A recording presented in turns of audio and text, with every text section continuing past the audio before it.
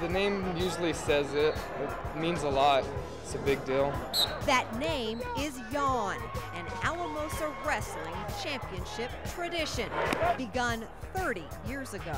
I was the first Alamosa State champion, but now I'm the first father and son, and then I'm the first father and son. With multiple titles, those sons have far surpassed the proud papa. Compared to what we were primitive. I thought I was good.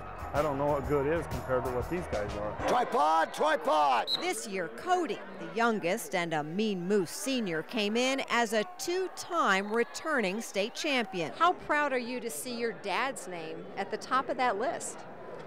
That's what gave the first encouragement. That's what got us motivated in the first place. That was good. It wasn't until about this year that I could beat my dad. Kenny Yawn's boys have a national reputation. Next year, they'll wrestle together again at Minnesota, making this the family's final trip to state. Can you believe it's been 30 years? 30 years? No. Until I look in the mirror. And then I lost all my hair. I mean, it goes fast. This is it. You know, he's not wrestling here again. Ever. Do you think this event will survive without another Yawn? It might be a little bit different, but I'm sure they'll get by. Gonna keep on trying till